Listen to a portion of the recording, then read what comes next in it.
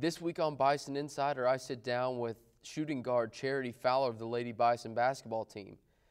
And Hannah Morris sits down with Robert Davenport to talk about the Learfield Cup for the second straight year for OBU. This is Bison Insider.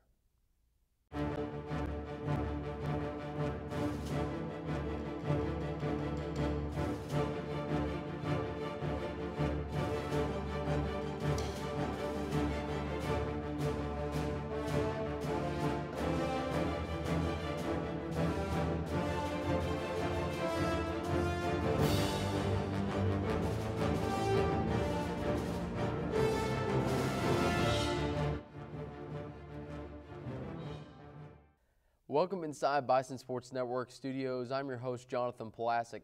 The Lady Bison coming off a conference tournament victory last year and the regular season title, but losing in the first round of the NAIA National Tournament. Charity Fowler, the MVP of the SAC tournament from last year, was interviewed by myself earlier this week to talk about this upcoming season and reflecting back on the past 3 years of her career.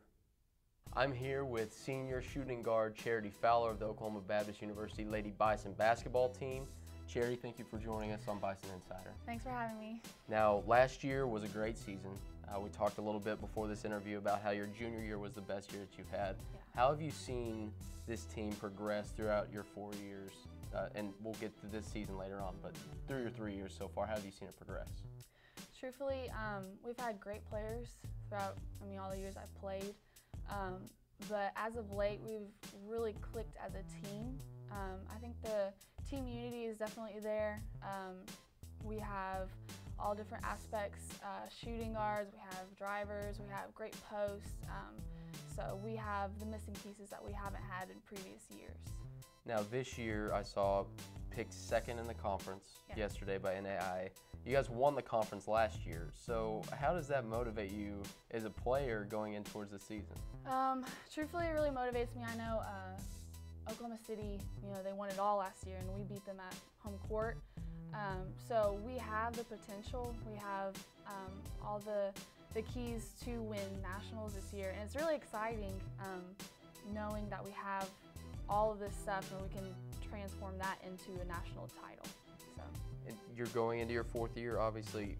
What are your personal goals for this year, and then also maybe some team goals towards the end? See, we talked about this before we even started practice. We got together and got our team goals and individual goals. Team goals, I would say, is to not lose home game.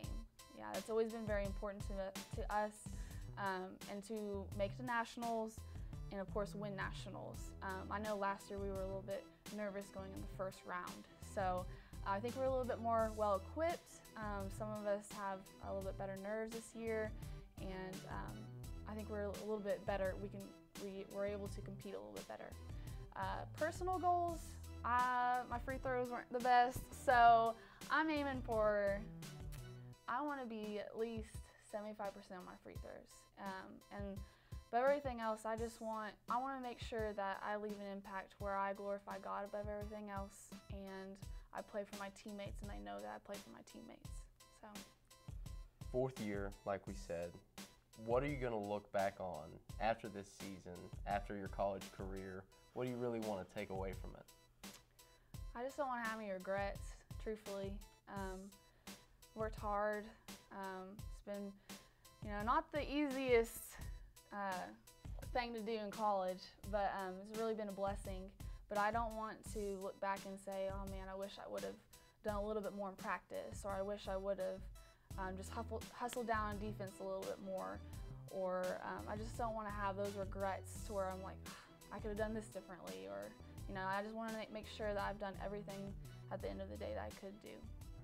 Well, best of luck going into this year. We'll be watching you, obviously the MVP of the Sooner Athletic Conference Tournament last year, Charity Fowler, here on Bison Insider. Hannah Morris had the opportunity to sit down with the Director of Athletics, Robert Davenport, to talk about the second straight year of the Learfield Cup for Oklahoma Baptist University. OBU is the fourth school in the NAIA to win the Learfield Cup for 2 consecutive years. As the athletic director, how does that make you feel? Winning consecutive cups Being only the fourth school to do that is a big honor, and it says a lot about our coaches and our athletes. It's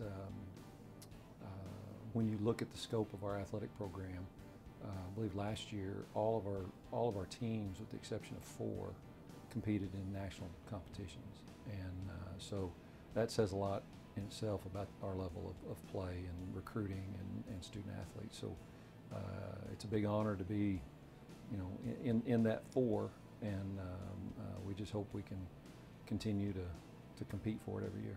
How is the Learfield Cup winner determined? There's a point system based on each championship, and each championship's worth 100 points. And it varies, the scale varies depending on how many teams are in the national tournament. For example, basketball has 32 teams. And so the point scale is different than, say, maybe golf that doesn't have 32 teams. And so where you place in the final championship standings, so if you're a runner-up in basketball, you get 90 points instead of 100. And it kind of goes like that. And you can only count 6 championships on the men's side and 6 on the women.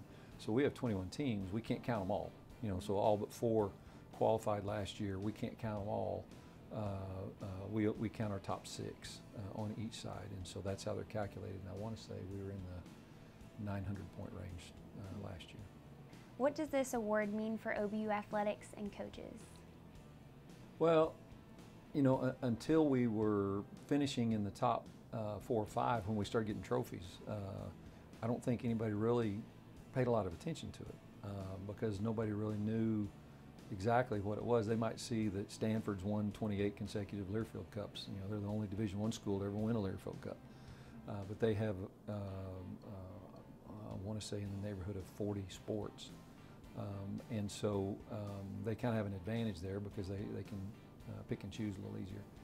But once we got our first trophy for 4th place 3 years ago, everybody said, well, what's that? And I said, well, it's the Learfield Cup, and start explaining. And then we win it last year, or year before last. And now everybody's like, oh, now we see what this is all about.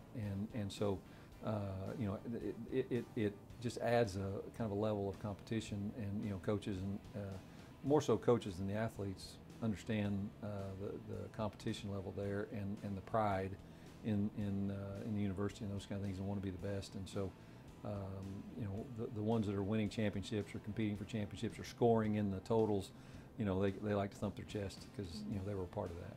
Do you think that OBU has the potential to win the Learfield Cup for a 3rd consecutive year?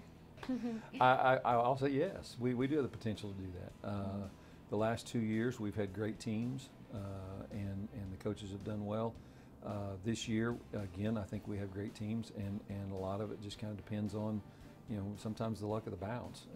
You win games here, you lose games here, but our expectations are to compete for it, every year.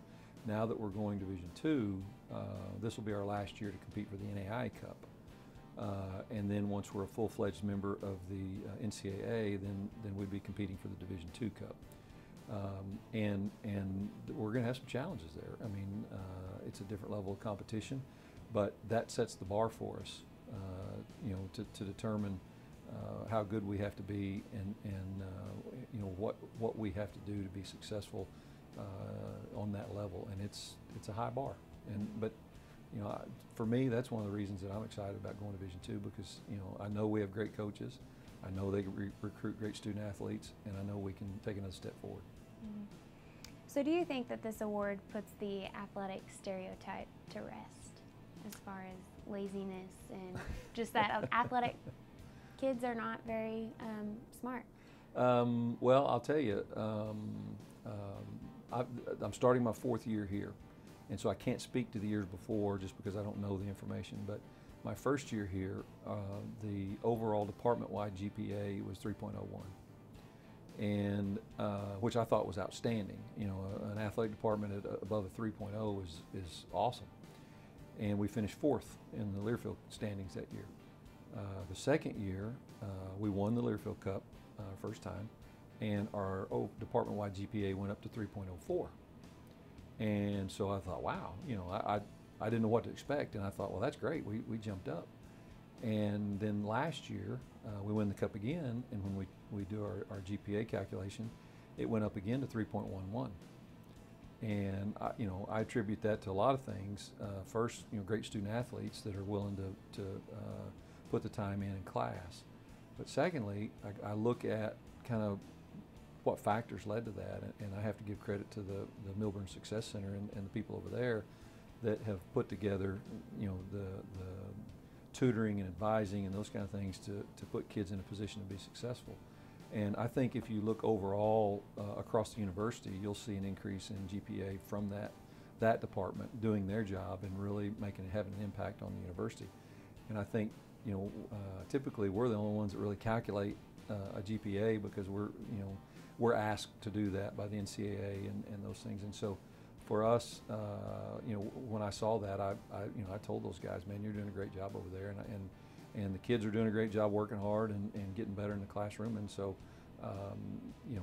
I think that in itself, does away with the stereotype you're talking about. And then you couple that with, back-to-back Learfield Cups.